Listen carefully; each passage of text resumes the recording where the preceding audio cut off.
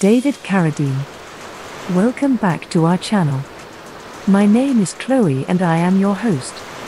Today we're diving into the legendary career of David Carradine. David Carradine is primarily known for his iconic role as Kwai Chang Caine in the television series Kung Fu, which aired from 1972 to 1975. This role catapulted him to stardom and cemented his status as a martial arts icon. Carradine's portrayal of Caine, a Shaolin monk wandering through the American Old West, captivated audiences and became synonymous with his name. From martial arts mastery to gritty action, Carradine left an indelible mark on cinema. So, without further ado, let's kick things off with number 10. Number 10, Grey Lady Down, 1978. Coming in at number 10, Grey Lady Down saw Carradine in a tense underwater thriller, showcasing his versatility as an actor. Now, let's dive deeper into the depths of his filmography. Moving on to number 9, we have The Long Riders, a Western epic where Carradine saddles up alongside other Hollywood luminaries.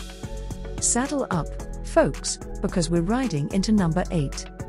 Number 8, Lone Wolf McQuade, 1983. In Lone Wolf McQuade, Carradine proved he could hold his own against the toughest of adversaries. Let's rev up the action with number 7. Number 7, Cannonball, 1976. Cannonball was a high-octane thrill ride featuring Carradine behind the wheel. But now, let's shift gears to number 6. Number 6, Death Race 2000, 1975. In Death Race 2000, Carradine took us on a wild and deadly road trip. But the journey doesn't end there, as we speed towards number 5. Number 5, Kung Fu, A Legend Reborn, 1992 TV movie. Kung Fu, A Legend Reborn brought Carradine back to his roots, showcasing his martial arts prowess once again. But the legend of Kung Fu doesn't stop here, as we move to number 4. Number 4, Kung Fu Killer, 2008. Kung Fu Killer saw Carradine return to the genre that made him an icon, delivering action-packed sequences that left audiences breathless. Now, let's strike a pose at number 3. Number 3, Kung Fu, the movie, 1986. Kung Fu, the movie brought Carradine's beloved character back to the small screen, captivating fans old and new.